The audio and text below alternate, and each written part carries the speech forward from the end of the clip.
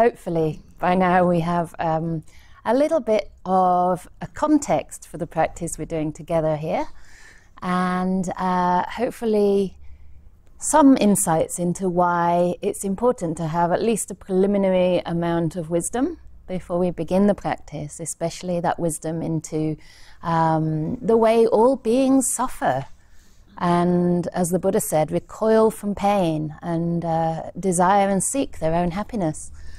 So recognizing that, you know, we can dedicate the blessings of our lives and practice to others and have a really good motivation with which to start the practice. And obviously through having some appreciation of the Buddha's teachings, this is supposed to help cultivate faith or confidence. I actually like the word inspired confidence in the teachings, so that again we get some energy, we get some motivation to put them into practice. Because it's one thing hearing the teachings and their potential, and it's another thing actually starting to taste some of the happiness that comes through developing our minds. And so that confidence hopefully motivates us to live good lives that are for the benefit of others as well as ourselves. And I know that, you know, I'm speaking to people here who do have really, really good virtue, really, really good conduct in their lives. And sure, we can do better, but that's no reason to beat ourselves. The whole purpose of the practice we just did was to encourage ourselves, you know, by reflecting on how it feels when we do tap into the goodness in our hearts, even if, you know, it's not reached its potential, but at least it's there as a seed, at least it's there as an intention. And I used to really take a lot of solace from that as a quite rebellious teenager, you know, who was probably not always as nice to my parents as I try to be now. Even now I often fail. So that's a fact that, you know, if you are, what do they say? If you think you're enlightened, go home to your parents. So that proves I'm not. But one thing I always used to recognize was that my intention was good, you know, and I really didn't mean to cause harm. I just had to explore and had to push against the boundaries a bit. But that really stayed with me most of my life, like understanding my intention was good. And I think Venerable Canda shared a story as well from her life about somebody she knows who's actually in prison, and it's quite a harsh place to be, right? And sometimes this person gets kind of called up, you know, to come and, I don't know, for what reason, whatever reason, to be admonished or maybe moved to a worse facility. And they always remember in their mind, okay, almost spontaneously, like, I haven't actually done anything wrong. I've been good, I've been well behaved. And again, this gives them confidence, you know, in that situation. So sometimes it can happen naturally, especially if we practice. You know, the more we practice it, the more easily it will come to our minds and give us that faith. So faith isn't only in something external, but it starts to be inside our own heart.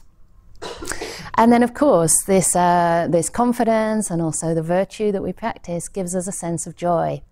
And again, this is the whole purpose of the Buddha's path. It's to bring us out of suffering and towards ever-increasing happiness. And the Buddha did say that there are some happinesses, the happiness of virtue being one, that are not to be feared, that are to be praised, cultivated and developed, made much of. And so this path is supposed to be a happy path. Yeah? So when we have even this preliminary level of happiness, you know, being able to go to bed at night without a guilty conscience, feeling that we've done our best, there's a kind of lack of remorse and a lack of guilt and other kinds of suffering in the mind. So we already have a certain amount of joy. And this gives us a head start in the breath meditation. So I'm going to go into that in more detail during this talk. But the happiness part of breath meditation is a pivotal point in our practice, from where the breath and the calm, the still states of mind really start to deepen and become new sources of happiness, a more reliable happiness for the heart. And I think for myself anyway, in the beginning years, or even actually probably in the first 7, 8, 9 years of practice, starting in the 90s, my breath meditation was a drag. It was a dragging it back in again and again. And I was kind of relieved when the practice switched to like body contemplation, because I found it much more interesting. There was more to work with. And the breath meditation didn't give me that much joy. And so it never really went very deep. And I was always kind of relieved to move on to more of a wisdom practice. And it was years later, really, that I realized how important that joy was and how little it had been emphasized in that tradition. You know, it was all about kind of, and I really have a lot of gratitude to my first teachers, but it was very much on sort of fighting your own battles and kind of struggling your way out of suffering and sitting for long, long hours, no matter, you know, how much pain was in the knees. And it took a lot of reconditioning to realize meditation. You know, there's a certain kind of happiness that's allowed and even encouraged in the practice. So, yeah, with all these foundations, you know, our breath meditation and our samadhi is much stronger. And the Buddha actually said that it's the samadhi based on virtue. He called it sila paribhavito samadhi, is of great fruit and great benefit. Mahapalo mahanisamso. So the samadhi, the calm, the stillness, if you really want to call it concentration, you can. It's a bad word, bad translation. But the stillness that's born or based on sila, on virtue, is of great fruit and great benefit. So it's this that can actually liberate. And, you know, looking on the converse side, of course, the sila that doesn't, the stillness or the calm of the mind that doesn't have that samadhi, by contrast, is very weak and flimsy and not really a stable, reliable source of real freedom. So why is that? So I think the most obvious reason is because we're still harming ourselves and others, right? When we do anything, any act of body or speech, never mind the mind, but body or speech in particular, that harms and hurts ourselves or others, then obviously we're not really coming out of suffering at the deeper level. And I think there's also a danger in kind of embellishing the ego. You know, if we come at meditation as kind of something to polish up our ego, you know, something to attain. And of course, there's more likely to be that greed in the mind for attainments if we don't have the happiness of virtue, the happiness of letting go. My teacher Ajahn Brahm said to me the other day, I asked him specifically, like, why is the virtue so key? And he said it's the first step of letting go.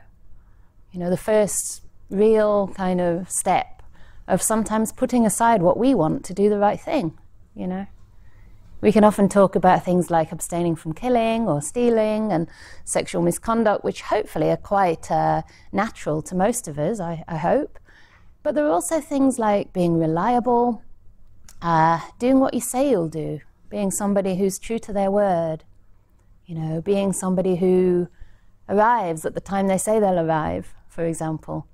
And in that way really put our minds at ease.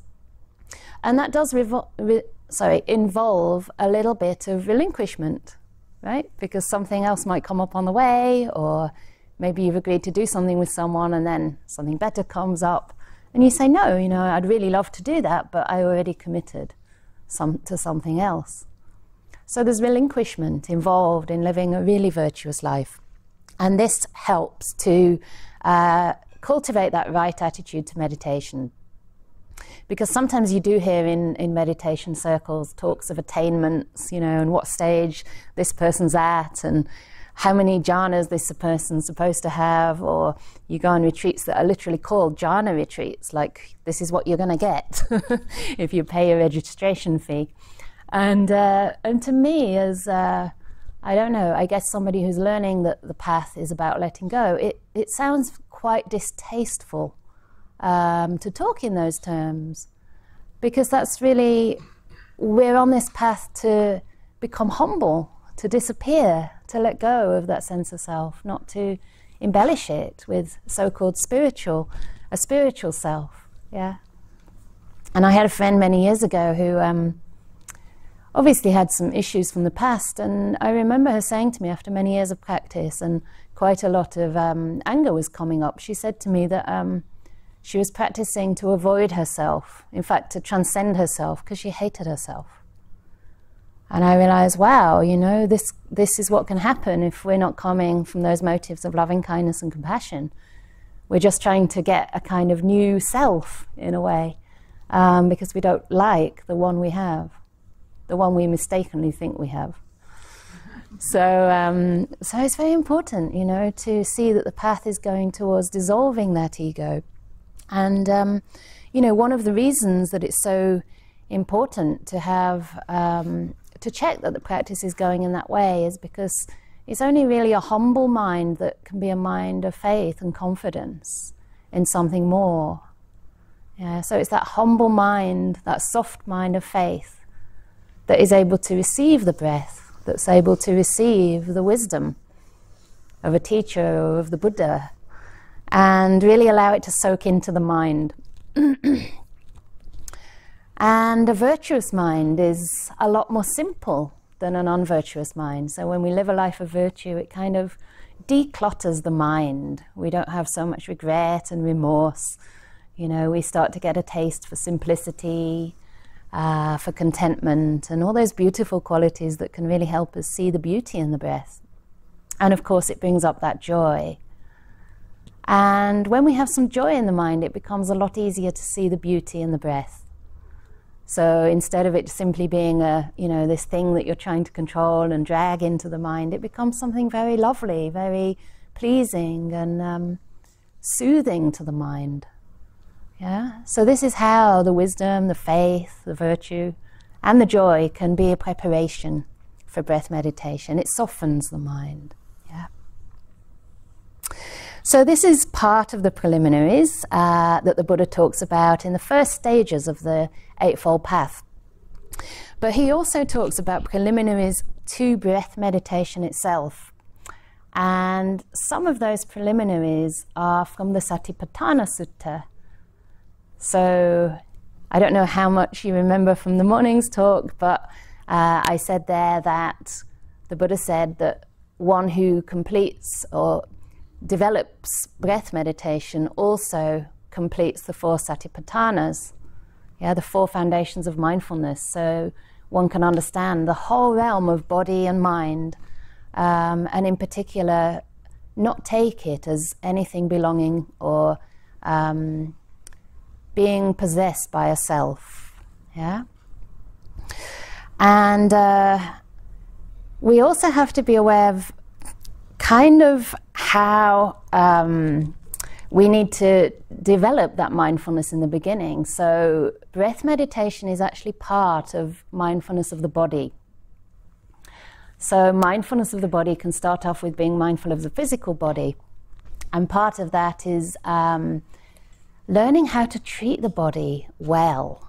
You know, just learning that this body is not our slave. This body is actually a very precious vehicle for realizing the truth, for practicing the path.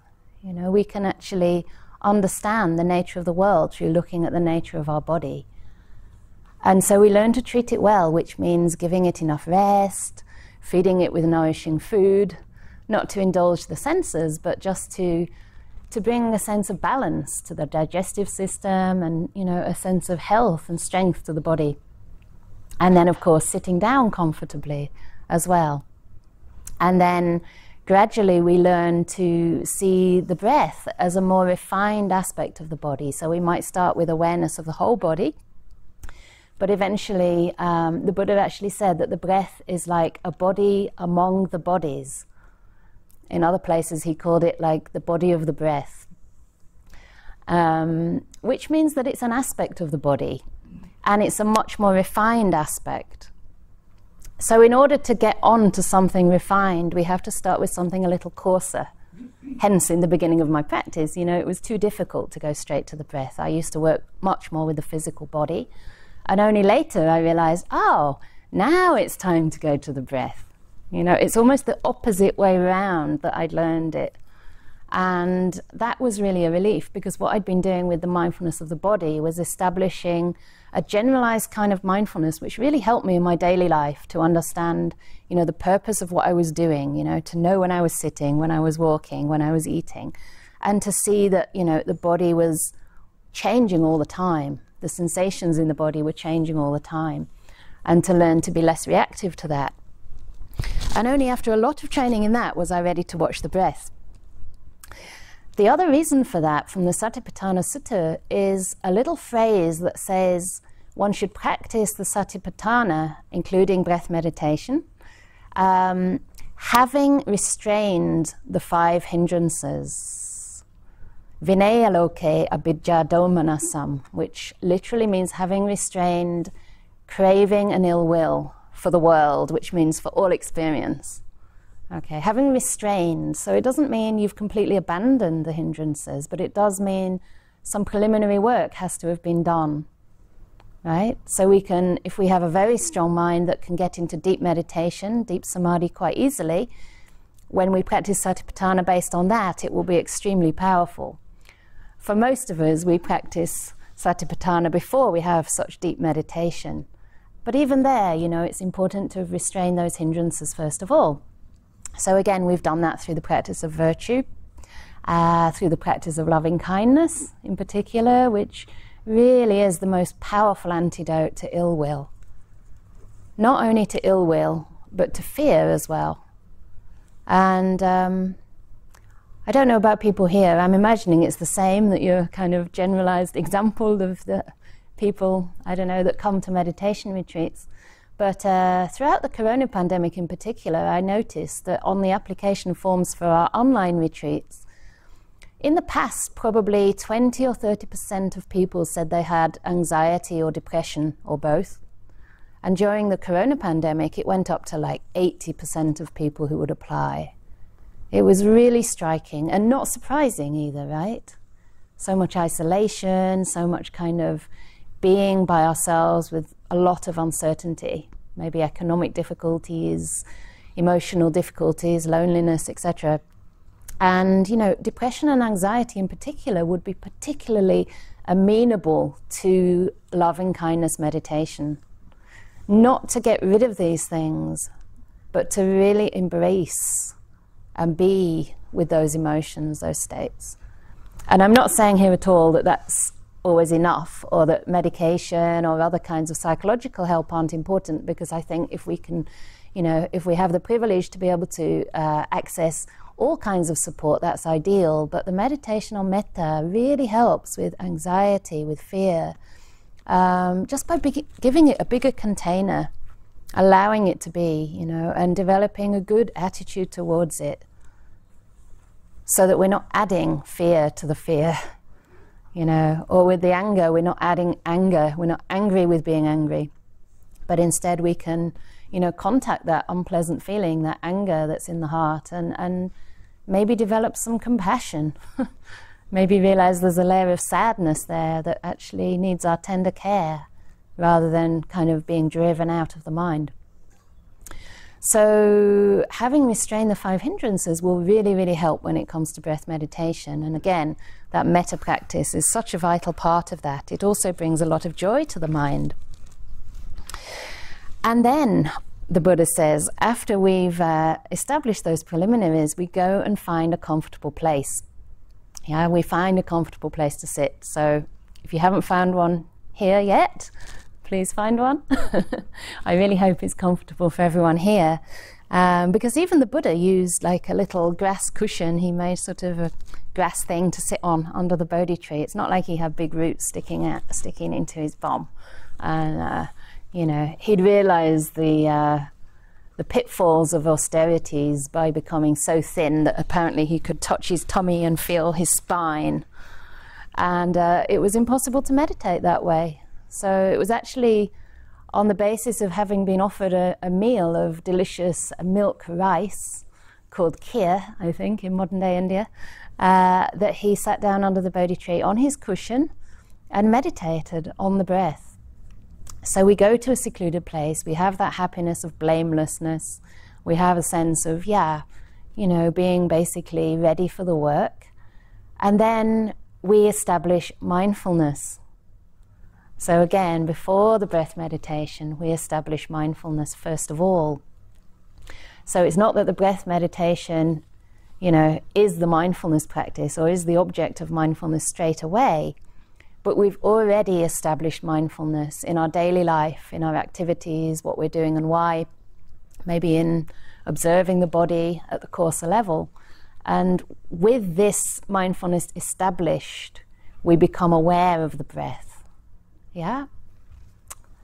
So there's a difference there with kind of going after the breath to become mindful, or having a certain amount of mindfulness that is the right kind, that is soft, that is with metta rather than ill will. Yeah? That keeps those unwholesome states out. It has to be this wise kind of mindfulness.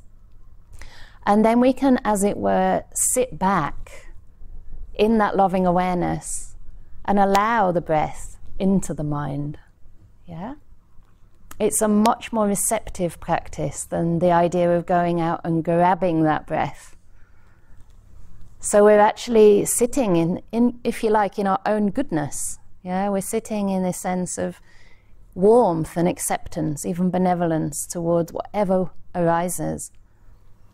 And when the mind is calm enough, when the mind starts to notice things like silence, and it starts to be able to remain more present instead of being dragged to the future and the past, then naturally we start to notice the breath, especially if we've had instructions which can brainwash us, or if you like, or suggest to us that the breath is something beautiful to watch. So we sit down comfortably and we allow the breath in. And it reminds me, I remembered a nice simile for this, which was when I was at Gaia House quite a few years ago now. And I was on retreat there and saw that in the fridge for the personal retreatants there were some nuts. So this is my confession. And I thought, well, there's loads of nuts, so I'm sure I can give a few to the birds. That's the confession.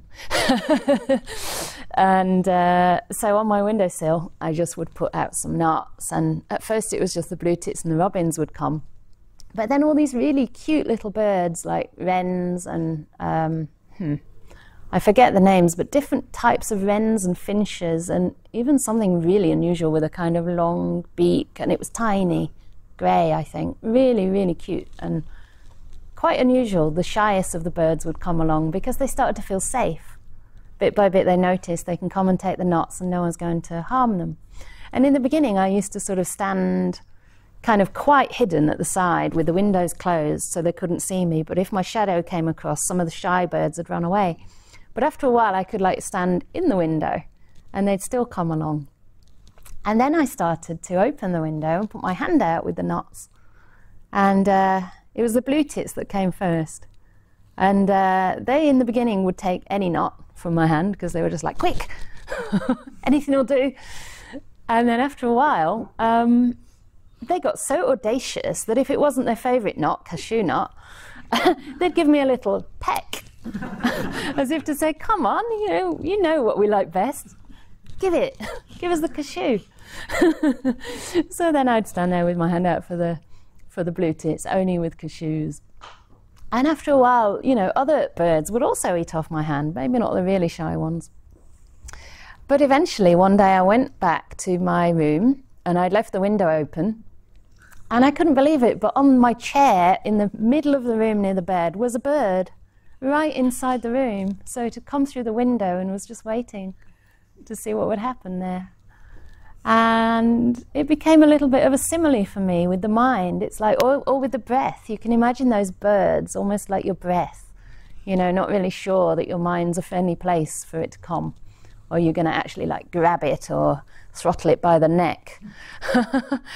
But after a while, once it realizes, oh yeah, in this place there's kindness, there are even treats, there are things that taste delicious like metta and mudita and gratitude, then the breath starts to come in very shyly at first, but after a while it comes right in to the center of your mind, because it feels safe with you, it feels at ease there. And so it's because we've created a nice environment for that breath to come in. So I really like this because, again, it just shows that it's all about the quality of the mind and not about any sort of force or ill will or kind of grasping or striving, but it's much more about making the mind a beautiful place. And then we start to notice whether the breath is long or short, first of all. So this is the first sort of steps in Anapanasati, to notice whether the breath is long or short. And it doesn't matter which, you know, it's not the point, but it's just to give us something to grab our interest, something to be aware of that's, you know, a little bit more captivating of our attention. So we start to notice whether it's long or short, and that is called initial attention, vitakka. It's one of the first jhana factors. It's not jhana. You need all 5, and even that's not jhana. But it's the initial attention that sometimes is with the breath and then it goes away again, right? Or we could say the breath sometimes comes in and then the breath goes away again. So the mind's aware of it sporadically, and we keep directing the mind there, or we keep receiving the breath there. And then the next stage is when that awareness becomes more sustained. So instead of just knowing whether the breath is long or short, we start to be able to experience the whole breath. So instead of the breath being like this and then you notice it there and then it comes back and maybe you notice it, I don't know, after the next one or the next one, you start to experience the whole thing, and the mind kind of starts to almost like surf with that breath. It flows with that breath. And that breath starts to fill the mind, it fills the perception. And it even becomes a place where the mind can figuratively rest. So it becomes this very nice, gentle flow, and gradually on its own calms down, yeah? So the calming, again, is not a doing, yeah? So it's not that first we breathe long and short on purpose, and then we notice the whole breath with all our might. It's something that happens naturally. So it's more descriptive than a prescriptive set of descriptions, right? So it's more describing something that happens quite naturally. And then, as the mind gets more settled on that breath, it naturally starts to need, the body starts to need less oxygen. So the breath becomes calmer, yeah? And when it becomes calm, it requires a more subtle kind of mindfulness. So the mindfulness has to kind of brighten up to a degree, or soften, you could say, to become even more refined, so that it can really keep that subtle object in mind. And the doing kind of energy subsides and gives way to more energy flowing into the knowing part of the mind. Yeah? So the receiving part of the mind, the knowing part of the mind, the mindfulness basically gets stronger. And so we start to notice more and more of the breath. And again, you know, if we try and calm that mind down or calm that breath down on our own, it just stirs things up again because we're getting involved. So it's just about allowing everything to settle. And then the next part is probably, as I said, the most important, which is the joy part of breath meditation. And this comes as a result of that increase in mindfulness. You know, it's easy to be mindful of coarse objects, right? Some people are maybe, I don't know, their minds are kind of coarser and they need a lot of excitement to feel a sense of happiness or a thrill.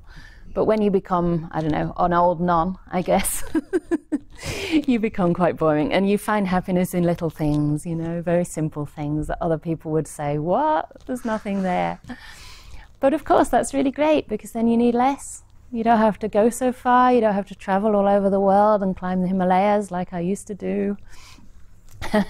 Nothing wrong with it, but you just don't need it anymore. And so at this stage, you start to find joy in the simplest of things. And that's a direct result of the mindfulness increasing. So mindfulness is like energy, right? It's like the lights going up in the mind. And when the mind is energized and bright and aware, then we can see the joy in things we couldn't see it in before. sometimes because we're looking for the wrong kind of happiness. We're looking for something closer to sensuality, sensual pleasure. But after a while, that happiness of letting go, the happiness of, just having a very simple object in mind starts to really build up. And there was one experience I had on a retreat a few years ago where all this bliss started to come up with the breath quite by itself. I had actually pretty much stopped trying to look at any particular object in my meditation and was just keeping my mind very still, very accepting. And all this joy started to suddenly arise. And it lasted several days. And I remember one day going out, just because it's my habit to go out and walk in nature. And I couldn't really get very far because there was this sort of dam, only a very small dam. Some people call it a lake, and I laugh at them because it's like it's a dam. But this day I thought, wow, I was like captivated by it, and it was so kind of beautiful that it was enough. I stood there 5 minutes and it was like, enough, I want to get back to my breath. And the other interesting experience was that I took a piece of chocolate, and normally I really like dark chocolate. But there was so much joy in the mind. I'm not quite sure, again, I think it was just habit that I thought I liked chocolate, so I'd take a piece. But it was kind of like almost obscuring the bliss in the mind, because it was just like stimulating the tongue that didn't need to be stimulated at that time. There was already so much satisfaction in the mind that I realized why the Buddha says that sense restraint, or like, let's say lessening sense input, gives a kind of unblemished happiness, because it's kind of not pulling the happiness outside into the objects of the world. It's like allowing it to build from within. And that was really interesting to me. All I wanted to do was just sit and be with myself, be with the breath. And of course it didn't last forever, but it lasted quite a number of days. And it's so interesting when these things happen, and you start to get a different sense of what happiness is. So yeah, that was really the happiness of abandoning, and it was a very natural process, as the breath meditation should be. So this is not to kind of stimulate desire or any of that, because the minute, even in that experience, the minute that the mind kind of gets out its hand, so to speak, and goes, what's this? The minute that happens, the bliss seems to recede. So, if you're actually grabbing for things like that, they're never going to come to you. It's like if you're trying to grab those birds, they're not going to come into the room, no matter how many knots you put out for them, right? They're not going to come. So even thinking that that might be something nice is actually going the other way in a sense. But we have to just notice the happiness of simple things at first, just like a simple breath.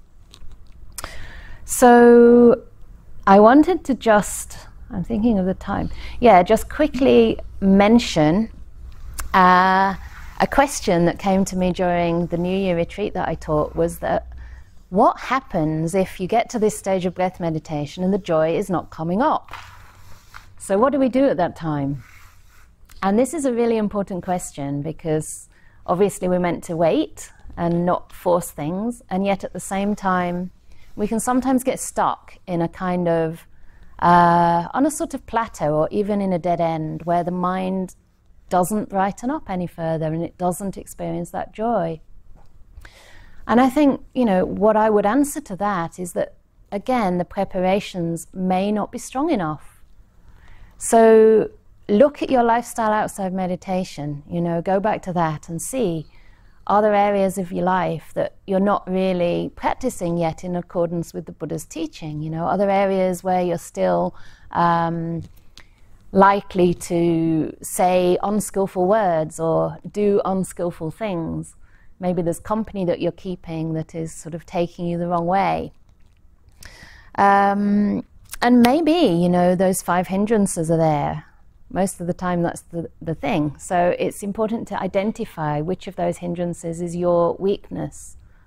And I would guess that for many of us it's usually ill will, which can manifest as just boredom, restlessness, a subtle kind of not really thinking you deserve the happiness in meditation, not really thinking you're ready for it, or that you've done enough work. This can be the other side of preparing the mind.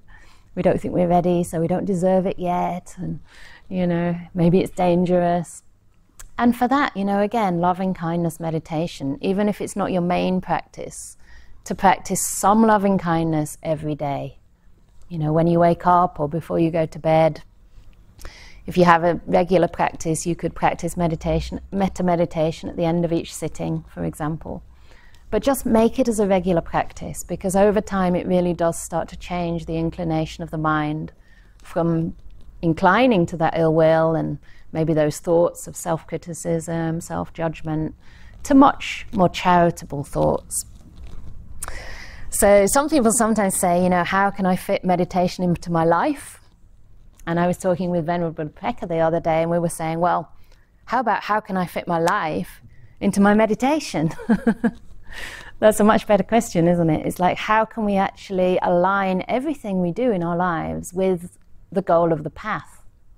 Because if we can do that, we have an integrated practice, and nothing we do goes waste. Whatever activity you're involved in, it can be right speech, right action, right livelihood, or it can be establishing right intentions.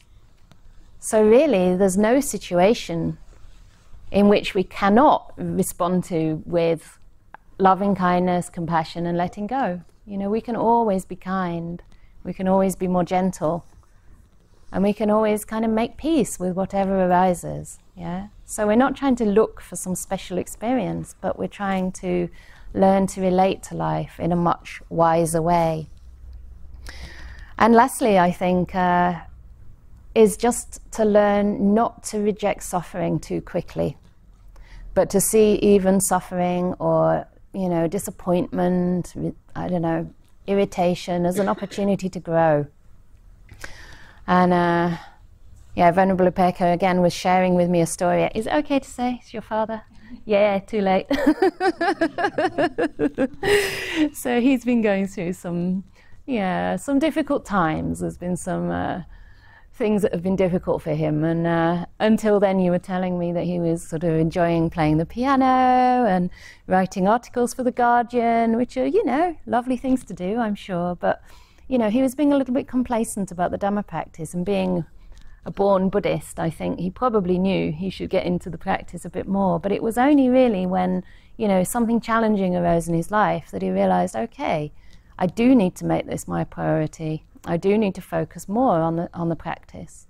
And it's really beautiful to hear about how the family sort of chant together, meditate together, listen to Dhamma talks, probably not always together, but they're really supporting that, and he as a consequence is getting wiser and getting more confidence in the practice. So sometimes it's that suffering. For me that was the case, that it was feeling, I don't know, like everybody says I shouldn't be suffering, but I just feel this weight of the world on my shoulders at such a young age. And that really was the cause for me to find a spiritual path, for me to search for something more than what society could present to me as my options. And so, don't reject that. See that as a possibility to grow in wholesome ways. And everything becomes, as my teacher says, manure for the mango tree. Actually, he doesn't say that word, but anyway, I'm being polite. So if you can dig it in to your heart, don't kind of roll in it, because then you really will stink. But, don't just chuck it out either, and see if there's some wisdom there to be found.